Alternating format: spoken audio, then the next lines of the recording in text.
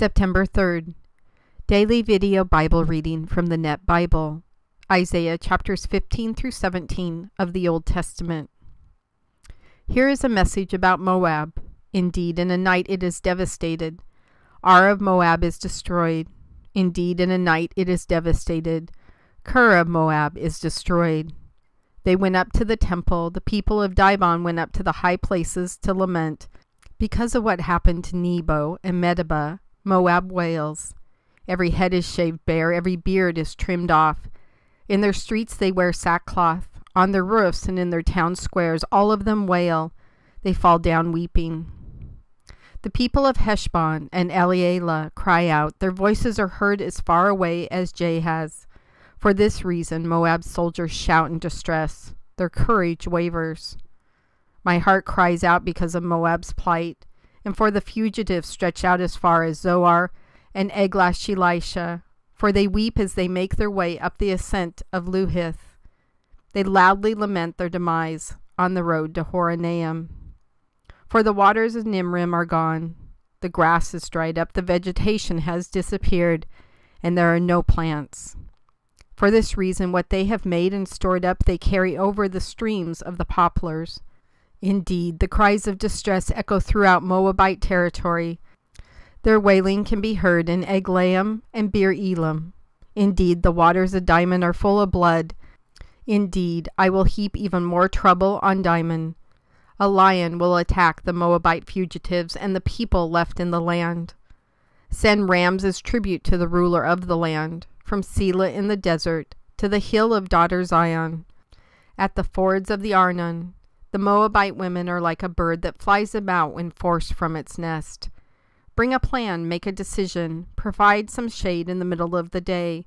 Hide the fugitives, do not betray the one who tries to escape. Please let the Moabite fugitives live among you.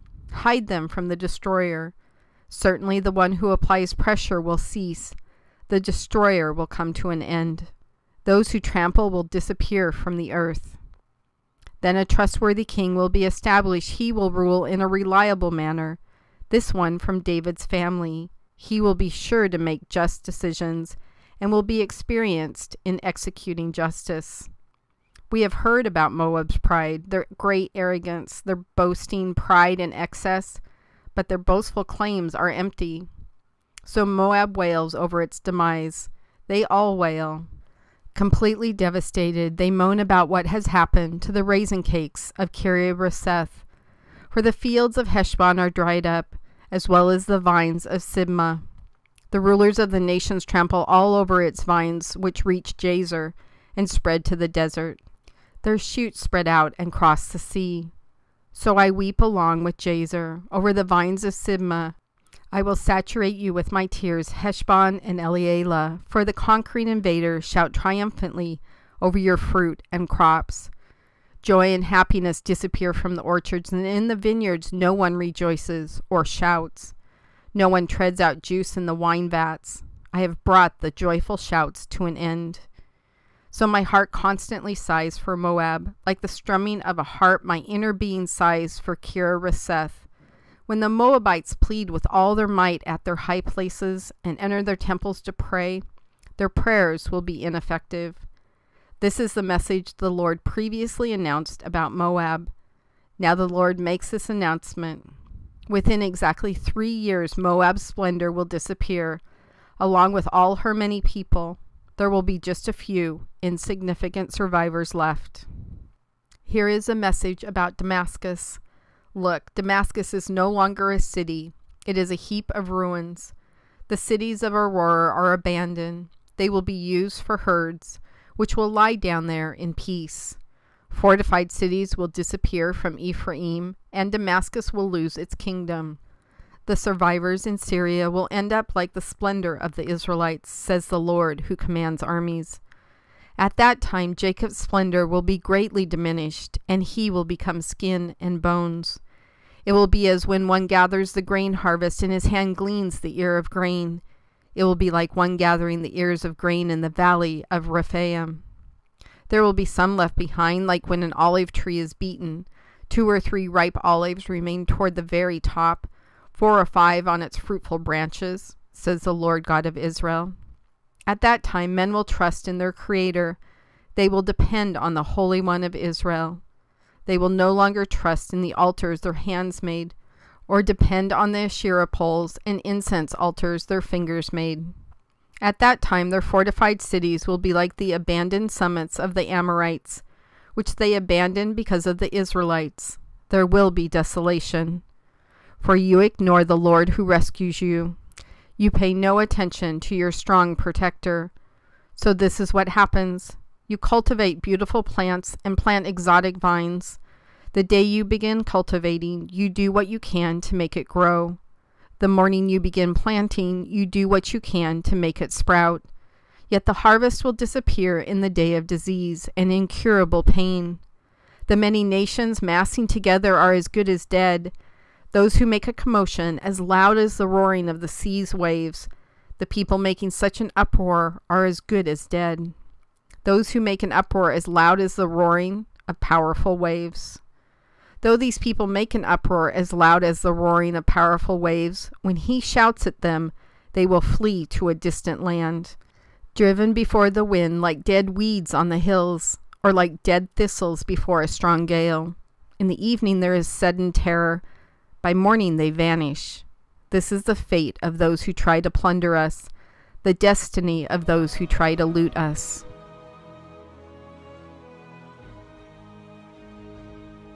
God, we do that. We ignore the God who rescues us. We pay no attention to our strong protector. We cultivate beautiful plants and plant exotic vines. And in our world, that would mean that we cultivate a worldly lifestyle. We cultivate exotic cars or houses or food or titles or money or marriages. Sometimes I think we act more like belligerent teenagers than anything else. You love us beyond anything we can imagine. You take care of us beyond anything anyone has ever taken care of us, and you want to protect us. 3 amazing things that most people's DNA would crave. To have somebody who is sovereign and in control of the entire world pay attention to just me and what I need, what is best for me, how he can protect me, how he can love me. And yet, God, we're so sidetracked with the worldly things, with the worldly choices. I was just talking to a friend of mine, and I certainly make a ton of worldly choices. So this is not a judgment statement. This is just a story explaining this. And we were talking about people choosing their will over your will. People choosing to destroy their world, just like in this reference, it's specifically talking about Israel. Israel saw your power. Israel clearly saw your sovereignty. Israel knew what was going on. They knew you probably better than many of us do, actually, just in light of getting to see what you intimately did with that group of people, your chosen people. And yet they chose a worldly life over the protector of you. And we were talking, my friend and I were talking today about choosing relationships for a variety of reasons. Choosing them for status, choosing them for comfort, choosing them for financial, choosing them for green cards, choosing them for a variety of reasons. None of the reasons being because it was God's will. And the desires in my heart that you haven't taken away yet, God, is I would love to have a family. I would love to have a husband. I would possibly love to have kids. I would love to have a Christian household like that. With all the problems that go along with that, I would still truly love to have that in my life.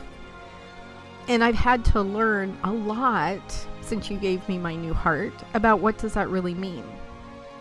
That doesn't necessarily mean that I'm going to get it wrapped in a bow in the exact package that I think that that's what I want. Because what is crazy awesome is you love me more than I love myself. You take care of me way better than I take care of myself. And you're going to give me what is the best.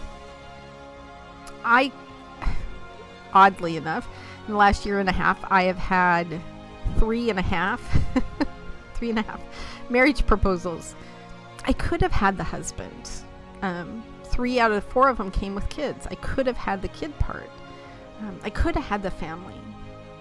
But it wouldn't have been a Christian family. I would have been the Christian, but it wouldn't have been your will for me to have those relationships. It wouldn't have been your will for me to be joined together with that person and form a family.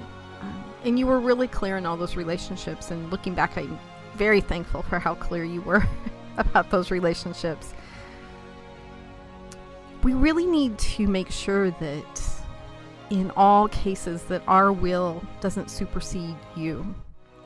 Not only for the fact, obviously, that you know what is best for us and take care of us and love us beyond anything we can imagine, but more importantly because you are our God.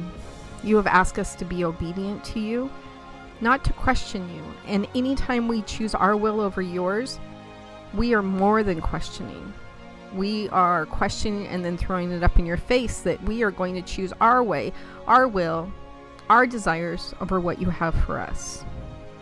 And as we can see in Isaiah, we know that destruction will come from that, that nothing good will come out of us choosing our will. You will always make things happen that are good that come out of it for your kingdom.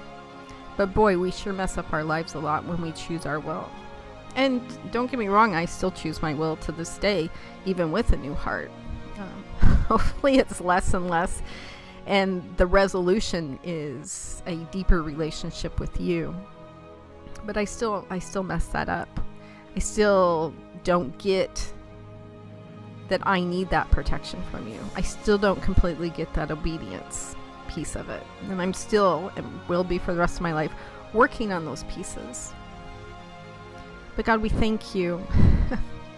We thank you so much for loving us beyond measure, for rescuing us so many times, usually from ourselves, and rescuing us from the world, protecting us from this world. I think of those relationships in the past year and a half, and if I had said yes to any of them because they were the desire of my heart, not your heart, but the desire of my heart, if I had said yes to any of them, I think where I would be right now. And it's something that's really scary to me.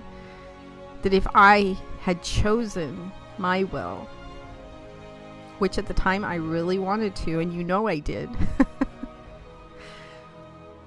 my life would be so worse off right now. I probably wouldn't be doing daily video Bible for you. In fact, I can probably pretty much guarantee I wouldn't have been obedient.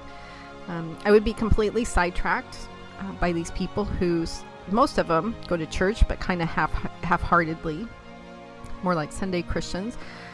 One of them, I'm pretty sure, was just playing at this whole Christian thing to attract my attention. And throughout it all, you could have let me choose my will at any given time. You could have just put your hands up and said, fine, Janelle, if this is what you want, here, you can have it.